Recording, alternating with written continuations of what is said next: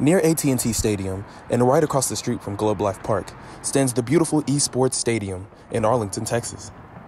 Not only is it fairly new, being built in November of 2018, but it is the largest turnkey esports facility in North America, as well as the site of Dreamcon 2022. I'm standing right outside the eSports Stadium in Arlington, Texas, where the Dreamcon 2022 convention will be held. These very steps will be flooded with fans, young and old, trying to get into the doors. Dreamcon is a convention held annually since its genesis in 2018. It was created and run by none other than RDC World 1. RDC is a famous YouTube channel, coming from humble beginnings, and with its members ranging from all over Texas, some even graduating from the University of North Texas. Their name, RDC World 1, stands for Real Dreams Change the World, and that's exactly what they do here with Dreamcon. Mark Phillips, the face of RDC, says that Dreamcon is a place where other dreamers can come together and share their passions under one roof without fear of being ridiculed or made fun of. Everyone is welcomed here. The convention is a mud of sorts, being part cosplay, part anime, part gaming, and whatever else you may be into. Tickets sold out fast, but I was able to talk to someone who got their hands on some.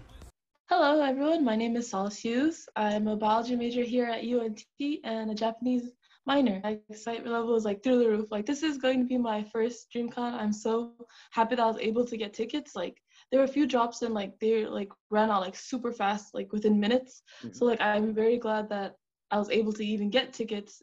What is attracting you to the con? Because I know it's an anime convention / gaming / basketball / they have so much stuff there. What is the main attraction for you?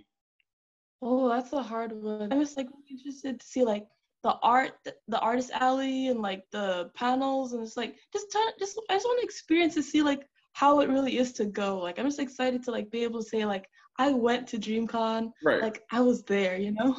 I do cosplay. I have a few cosplays that I've done even recently, so I do enjoy cosplaying. So I'm just kind of still putting together my lineup for the cosplays I want to do.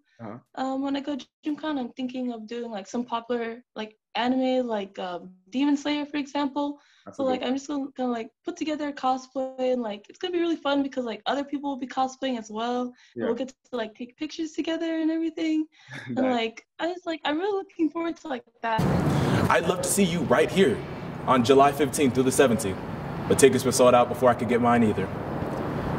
If you got any extras, give me a ring. Until then. I'm Nicholas Ogele with NCTV Nightly News, sending it back to you guys at the desk.